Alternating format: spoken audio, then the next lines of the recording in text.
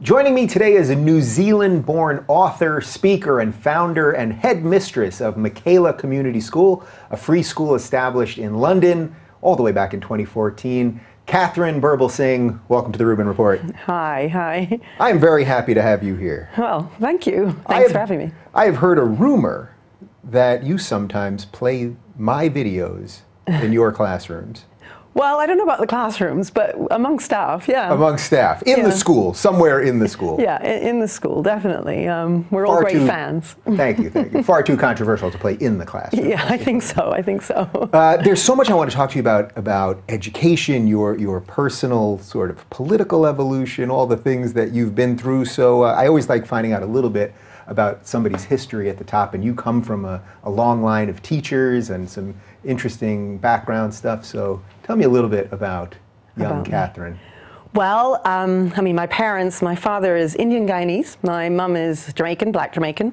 I say that because the whole race thing is important, you know, bizarrely, because these days, you know, people are so much more interested in who said it as opposed to what is being said. Mm-hmm. You know, some random person set up a Wikipedia page for me, and there was this kind of major argument going on between my detractors and the people who support me. People who support me wanted the truth to be there. The people who didn't like me wanted me to be Indian rather than black, because black was kind of a bigger victim, and to discredit me, they needed to push me up the victim pole, you know. Yes. So it can get hard following the Oppression Olympics. You know, it's a whole operation over there. Yeah, I know exactly. And so, you know, my mother was a nurse. My father taught at university and came from, you know, dirt poverty in Guyana, but is one of those extraordinary people who made something of himself through hard work.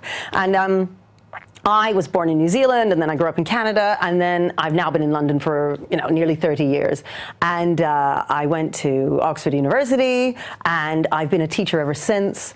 And I was a very left-wing teacher, very typical teacher in that way. Yeah. And I used to write a blog, which was called To Miss with Love, based on the book and film To Sir with Love. You know, Sidney Poitier was in the film. And I wrote this blog. You know, a few times a week I'd go home and write about how little Johnny had his money stolen and that kind of thing, and things that made me really upset about the education system. And wait, let's pause for a second before you get to the point where you sort of woke up and got into trouble and now have people fighting on your Wikipedia page. So what sort of education did you have that pushed you towards leftism, or was it just how it was, kind of? Like, where did those ideas come from? Did that come from schooling? Yeah. Did that come from family? Was it media? I suppose my family. Yeah. You know, it's really interesting because I think ethnic minorities really are small c conservative naturally, but because the black vote normally goes to the left, my family was no different from a typical ethnic family in that sense, and so I was brought up in a left-wing household. Yeah. Why do you think they generally vote small c conservative, or that they're not vote? No. Why do they internally either think it or have been taught to think it? I think they come from small c conservative background. So when I say that, just the belief in pulling yourself up from your own bootstraps, hard work will get you somewhere, personal responsibility, being stoical when things are difficult. That's the kind of thing that makes people successful. Yeah, exactly. And ethnic minorities, especially the ones who've been immigrants, moved somewhere new, they believe in giving their children a better life and in working hard in order to be able to do so. So it fits with them. Okay, so now, so you come from a small c conservative family, but kind of voting left. Yes. And then that's right. You start writing this blog. And I'm a teacher, so everyone I know is on the left. And I don't speak to any conservative people, because that's how it is. There's this big divide and nobody ever speaks to each other. I didn't know any conservative people or the way conservative people thought. And then I was writing this blog, and that's where I started meeting conservative people. And I say meet on my blog. So Twitter didn't exist in those days. People would have discussions on the blog comment section. And all these left-wingers would come on and start attacking me and telling me how awful I was with the stories that I was writing and how could I judge the education system as I was judging it. And all these conservatives would come on and defend me. And I'd be saying to the left-wingers, no, I'm one of you, you know, I'm with you, I'm a good person. And they'd say, no, you're a right-winger. And I'd say, well, of course I'm not on the right. Of course I'm not conservative. I'm a good person. So how could I possibly be conservative? And the conservatives would come on and say, I think you'll find that you are. And over years of me writing and me insisting that I was on the left, I came to realize that I wasn't. Yeah. You know, that my instincts, the things that I valued, the values, it was those basic values of personal responsibility and perseverance and being happy with competition and all that kind of stuff. I liked, and then I realized, I came to realize slowly, and then I met a few people. So like I met, you would be interested, because you're always interested in meeting people who don't think like you. Yeah. I met this guy, so there was this guy who used to come onto my blog called British National Party member. So he was this, I mean, people call it the fascist party, you know, and in the day, they had a lot more power than they do nowadays. Mm-hmm. And so he was part of the BNP, and I would let him come on my blog. So all of these kind of lefties were outraged. How can you let him come on your blog? You need to ban him. But I always thought, what do you mean come on your blog? Just commenting? So commenting. Just commenting. He would comment and get into discussions, sometimes with me and sometimes with other people. And some of the left-wingers would refuse to talk to him at all, you know, and they would get really angry with me. That you didn't ban him that I should just say, you're not allowed to be on here.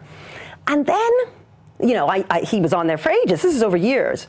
And then I said, you know, it'd be really interesting to meet you because you're very different from anybody I know. And so I met this guy, and, you know, I mean, he was a racist, you know, I mean, he was, you know, the things that he believed about black people and so on, he was a racist. But, you know, what I always say is some of my best friends are racist, you know? It's like Avenue Q, you know, the musical with, you know, everyone's a little bit racist, and people are racist on different levels, you know? Sometimes you're really racist, sometimes you're just a little bit racist. Anyway, I met with him. He was wearing a suit. He was a young white guy, wearing a suit and nice shoes, and he went and he took me for lunch. He paid for lunch. So the racist took you for lunch? That's right. That's right. That's what's so interesting about life, right? Yeah. And so we went for lunch, and he was hobbling along. And I said, you know, are you all right? And he said, oh, you know, the thing is I bought this suit and these shoes because I was meeting with you. And, you know, you went to Oxford University. And I figured, I got to get dressed up, you know? But the shoes are new, and they're really hurting my feet. And I thought, isn't that interesting? Here's this racist who is taking me for lunch, who's wearing new shoes that he's bought because I've been to Oxford, you know? And that's what's so interesting about life, is that it's not as easy as some of the left put people, you know, you're a racist, you're not a racist, you're a good person, you're a bad person, you're this. It's not like that. There's a whole variety of different ways of seeing people and learning from people. Yeah. And was he able to learn from you after that lunch? Well, we met a second time, and you know, I mean, when I say he was, I mean, like, he was telling me about how that morning he'd been to see his girlfriend, and they have a toddler. And he'd gone to see her and see the baby. She wouldn't let him hold the baby because she knew that he was coming to see me. Wow. And she said, you're going to contaminate him because you're going to... That's, you know, true racism. I mean, exactly. That's like truly... Exactly. Yeah. Exactly. But, you know, he was a good guy in so many other ways. And that's what's interesting about life, is what I'd say, is that nobody's perfect, and people change their minds. You know, I think about my parents who lived in the same house for 46 years in Toronto, and there was a man called Mr. Snow who lived opposite them. And when they moved into the area, it was all white, and he was outraged because he was a racist, and he thought, no way, I don't want these people living there. And over the years, over the 46 years, they got to know each other. And they became friends. And in the end, Mr. Snow's wife, you know, she got cancer and she died. And Mr. Snow had to depend on my parents for a whole lot of help. And my parents loved Mr. Snow, and Mr. Snow loved them. You know, things can change. People can change. And when Mr. Snow died, my parents moved house because the community they lived in had died with Mr. Snow. And this was a man who was so racist, he didn't want them to live there, you know? Isn't it personally powerful, too? I mean, I can feel it when you're saying it, that when you can accept some people for all their flaws, that it actually allows you to figure out how to grow, instead of just othering them forever, even if they might do that to a whole set of people for awful reasons. Yeah. Well, and they can change. They can change. People change their minds. You know, I have this quote in my office from Muhammad Ali that says, you know, if a man at 40 still thinks the same way as when he was 20, then he's lost 20 years of his life, you know. And thank God we can change. I mean, when I think about how I used to think, you know, and how I think now, well, that's what life's all about. Right. So okay. So let's back up to some of those ideas, because so you were a lefty, and then you started teaching in inner city schools. That's right. That's when you started waking up, and that's what sort of forced you or led you to write the blog. Yeah. What were some of the ideas that you were seeing specifically that you realized, wow, this is not working in these schools? Yeah. So one of the big things that I used to think before going into teaching, and everyone used to just accept, was that black kids failed at school because white teachers are racist. The system is racist, the white teachers are racist, and that's why black kids are failing. A lot of teachers go into teaching for racist purposes, don't you think? Well, this is what's so crazy. I was thinking, but I've met hundreds, thousands of teachers. Not one of them has ever said to me, I'm a racist and I want to stop black kids from succeeding. Yeah. In fact, they are killing themselves, you know, working all hours, giving everything that they can to the job. And I started to question the kinds of things that the normal way of seeing things was what I was being told. And it wasn't just that, you know, in which we might get into later, about teaching methods and about discipline and so on, the kinds of things that worked and didn't work. The whole second half's going to be on your solutions. Right. Now we're just dealing with the initial problems. Right. Okay. So yeah, I started to question all of that, and there was this Black Achievement kind of conference that used to happen once a year, which was about improving black achievement and what do we do, raising black achievement. And there was a Labour, so that's our left political party, black woman MP, so one of our politicians who used to run this thing. Mm-hmm.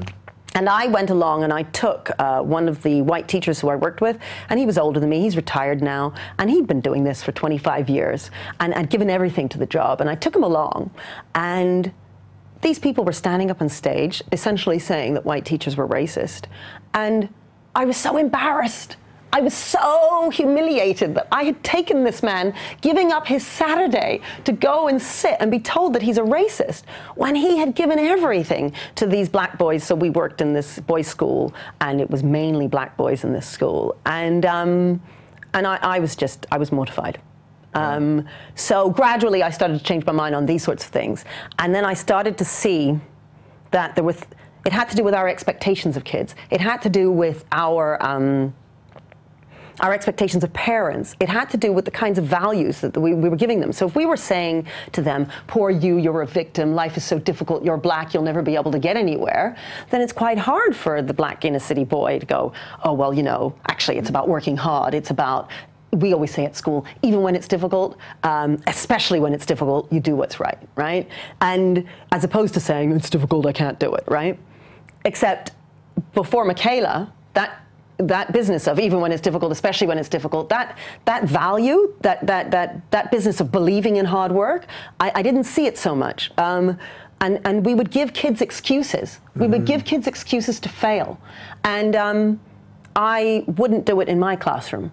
And the kids behaved for me, and the kids learned with me. And of course, I'm not the only teacher who was doing that. There are teachers all over the place in their own classrooms who are doing that.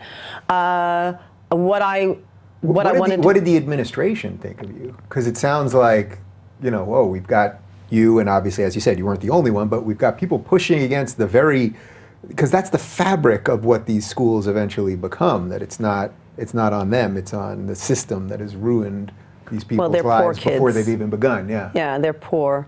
I mean, I don't suppose people realized what I was saying, you know. I mean, you're talking to kids privately, you do your own thing, and if kids are behaving for you and you're getting good results, and then the principal loves you, you know. It just works, and people don't know why. And I'm not even sure I realized why. You know, you build up an experience over years, and you know what works with the kids and how you get them on board and how you show them that you're in charge, and then you teach them properly and they love you for it. Did you realize that your political evolution was happening at the exact same time? Because it was sort of very personal in the classroom, but then that you were evolving sort of in another sense.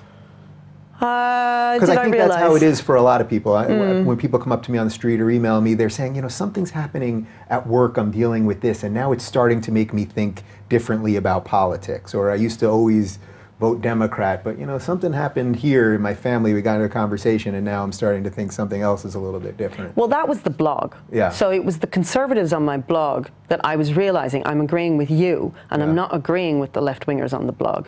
And it was then that I just thought, well, maybe I am just a conservative. So, you know, I accepted it, and then I accepted the idea of being conservative, and then in 2010, I voted conservative, which was a major deal for me. And it was funny because, you know, after I did that, I remember, this was after I ended up in the press and so on, I was speaking to a friend of mine, and I said to her, and she's Indian, and I said to her, you know, yeah, well, obviously you've seen me in the press and everything, and how I voted conservative, and she said, well, you know, I have something to tell you, Katharine. I voted conservative too. And that's the thing, people are doing this and they can't admit to it. It's so crazy. So I voted conservative in May 2010, and then in October 2010, I was invited to go to the Conservative Party conference to give a speech. Yes. And that's like a convention. You guys have conventions here. And I was a teacher. I never really took much notice of political things. I mean, I was a bit naive and a bit stupid, to be honest.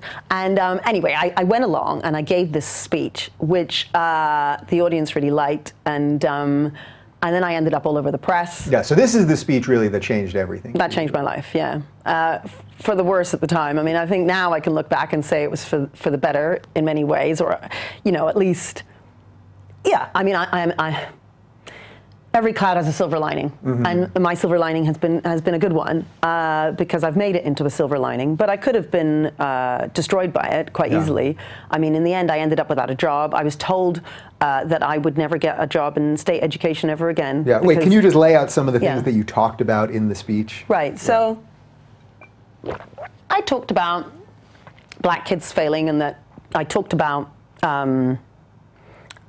us not expecting enough of kids, and how we are constantly making excuses for them, and how we label them with things like anger management, or you know, dyslexia, or all these kind of labels that we give the kids. Oh, he can't possibly behave. He's got issues. That's what we always say. They have particular needs, and we have to meet their needs, as opposed to just expecting them to behave. Everybody has different needs. We can't expect anything of them, and that's just the norm. It's the norm. So I talked about all of this. I talked about competition and how it was needed in schools, that kids need to feel as if they're competing against somebody else and so on. They need to feel like they're being inspired to work hard, as opposed to being indulged and constantly let off the hook because, well, it's not your fault. Your parents are divorced. It's not your fault because you live on an estate and you're black and your mom is a single mom and you can't possibly do your homework. I mean, I don't understand this, you know? Like, and that was because over the years, you know, I'd worked for a summer once in South Africa. I'd been to see schools in China and Brazil and India and all of these countries where the kids were far poorer. And yet they were walking 5 miles, getting to school, and working really hard. So why was it that those kids could do it, and apparently our kids couldn't do it, you know? So that was why I questioned it. And I said all of this stuff at the conference, and the conservatives liked what I said. Yeah. Because nobody ever says this sort of thing. And then, as I say, I was out of a job, and then I thought, what do I do? Wait, how does that happen? So you give this speech, you're fired the next day? I mean, well, no, I resigned in the end, but it was just untenable. The press, I was everywhere. It was like one of those Hollywood films. I couldn't go outside my door because there were press waiting outside to talk to me. Yeah. Like, she says personal responsibility is a thing. Go get her. This is what's so crazy. All I'd said was, ultimately I was saying that the education system was broken and people wouldn't have that. And the thing is, I do feel it's like the emperor's new clothes, which is that everybody knows that there's a problem with the education system, but nobody's willing to say it. And I got hundreds, if not thousands, of emails from teachers all over the country saying, thank God someone said something. Thank you for saying something. I won't tell you my name. Yeah. I can't tell you my name because I'll lose my job. Because they're all terrified, right? So I then thought about the private sector for a bit, but then I thought, I love working with disadvantaged kids. I love working in the inner city. This is what I do. This is what I know. I'm not giving up. So you've had charter schools in America for a long time. It was only in 2010 that free schools, which are charter schools, started in, there was the possibility of setting one up. So I decided to set up my own school.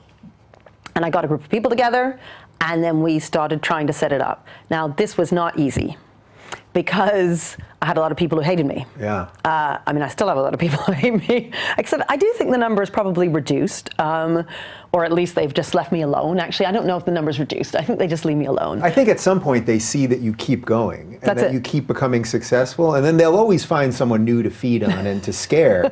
But it's like you know what I mean? Like at some point they're like, wow, we haven't got her yet. And, and then they run out. They're not into hard work really, so they kind of are like, all right, let's move on to an easier target. Yeah, and it is. It's harder now because I have the school, and it's really hard. Although they do try, when we were trying to set up the school, I used to say, "Gosh, it's like we're making nuclear bombs." I mean, all we're doing is setting up a school. I mean, we would have parents' evenings. So first of all, I'd be out in the street handing out flyers, running into hairdressers and saying, does anybody have any children who might want to go to the secondary school? And women would be coming out of their hairdryers saying, okay, I'll have one, I'll have one, going into churches and mosques and temples and all sorts. And then we would have a parents' evening. Once we had it in the pub, and all these parents were arriving, our detractors are outside picketing. They've got posters that saying Tory teacher, all sorts of insults. They're screaming obscenities at me, calling me names. And we had to hire a bouncer because we were so worried about the possible violence. And then when I was talking to the parent, these are parents finding out about a school. That's it. And they're all poor parents from the inner city, right? So you got all these black single mums sitting there trying to find out about this new school, and all these white middle class people. And when we say middle class, we mean people with money. You guys use it as a working. When we say middle class, you guys say middle class, we mean working class. When I say middle class, I mean well-off people. Okay. So these white, well-educated, well-off people have infiltrated and are sitting amongst all of these inner city people who are wanting to find out about the school. And when I'm talking, they're standing up and shouting abuse deliberately because they're trying to disrupt. Kind of like when you do stuff and they're shaking pennies and jars and stuff. Yeah, we're going to talk about that because I know you had a little criticism of the way I dealt with one of the issues there related to education. We'll get to that. But yeah, but let's just focus on that for a second. What do you think it is about the intentions of those people? I try not to judge people's intentions. I try to judge their actions. But these working class, and I know you're not into identity politics, but they happen to be white, which you're illustrating here, that they're the ones that are attacking the black mothers that are trying to take care of their kids. What is it that these people, what do you think they really think? Why do you think they really are so invested in keeping everything the way it was? They'll say that they're for helping these people all the time, then they'll look at a system that does not help these people, then someone comes in and says, I'm going to help these people, here's a track record of doing it, and they hate you and them. Yeah, they do. And so just so I'm clear, these are white, well-off people, right? These are people who have everything. Some of them have been privately educated, right? I think it's because they believe in making people equal, that the state should make people equal, as opposed to giving people equality of opportunity. Because I'm all about giving people equality of opportunity. I want to make it so that schools are so good that everybody has an equal chance of making something of themselves and changing their stars, right? That's what I want to do. Yeah. They don't like that. They want these people to continue being not being successful, and then they, as kind of these white knights in shining armor, can come down and the state can provide you with money and a free apartment and all sorts of things, and then they can sit at dinner parties and feel very good about themselves because, well, I vote on the left and I'm a very good person. Even though none of it works. Well, this is it. So they're not interested in whether or not it works. They're interested in feeling good about themselves, and they genuinely believe that the state is going to make things better for these people. And free schools, charter schools, while they are state schools, they break up the education system, right? So the unions aren't as powerful anymore, and they very much believe in the power of the unions, and they want them to have their collective bargaining. And if too many schools break out of the system and break up the system, then it devalues that power of the unions.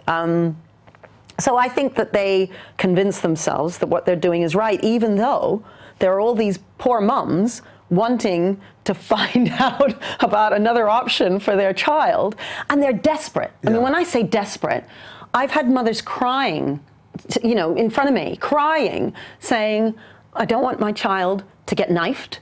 I want my child to have a decent education so that maybe he'll have a chance to get to university. I just want him to be safe, right?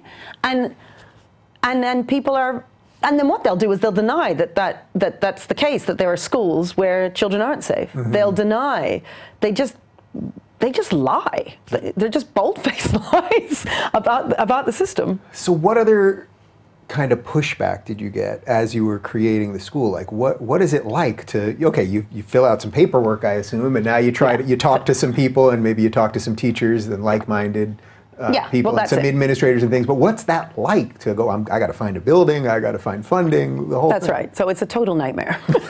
It's a total nightmare.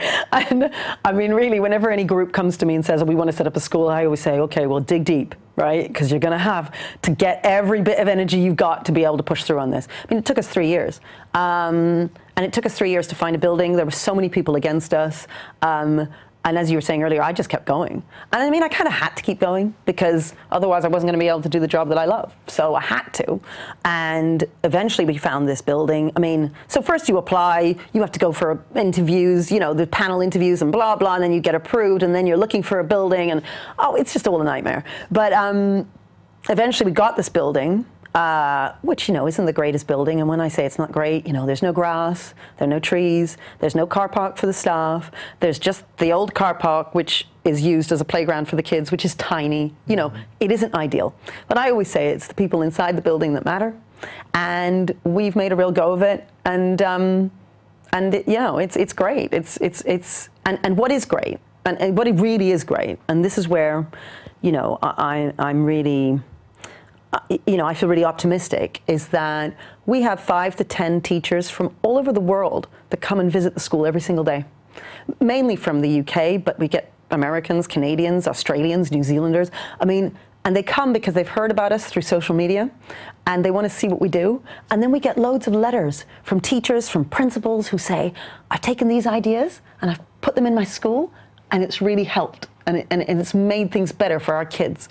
So I feel like we're not just having impact in our school on our kids, but on kids all over the world, you know?